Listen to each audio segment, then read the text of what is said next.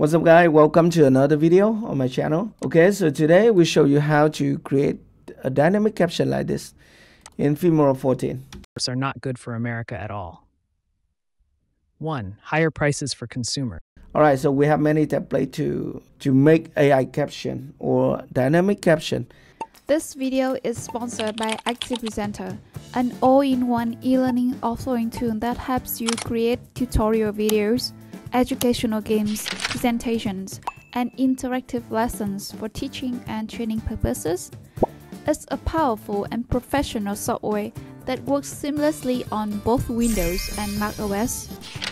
If you want to support the channel, I will put the download link in the description, and remember to apply my special discount code when checking out to save your money. By the way, it is super easy. So first up, you need to have an audio here. And second thing, you need to have a license of Filmora, and you should have enough AI credit to create AI caption. Okay, so for example, we can delete the caption here. So first up, you need to select the audio here on the timeline, and then you need to find this button, speak to text, but we will use dynamic caption. Okay, just click speak to text, and then there is another tab here, dynamic captions. Otherwise, it will just generate a normal caption. So you want to click here at dynamic caption, and then you need to select the language of your video.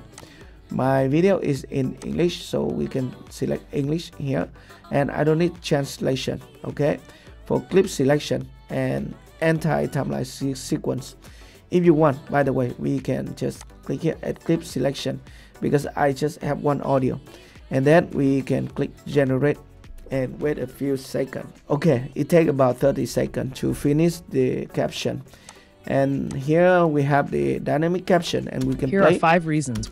So it is very small here. By the way, we can just double click at one of the dynamic caption, okay, and to select a template. We have many templates, by the way. I can select this one.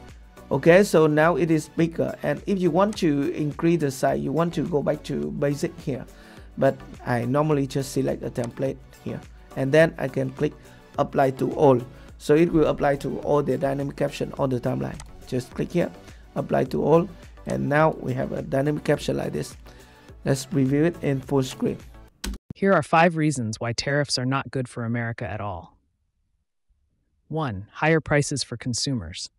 So that's easy, right? So this is how you can create dynamic caption in Filmora 14 with the AI function. I hope this video is helpful for you. If you have any question, just let me know at the comment section below. And don't forget to subscribe to my YouTube channel for more videos like this.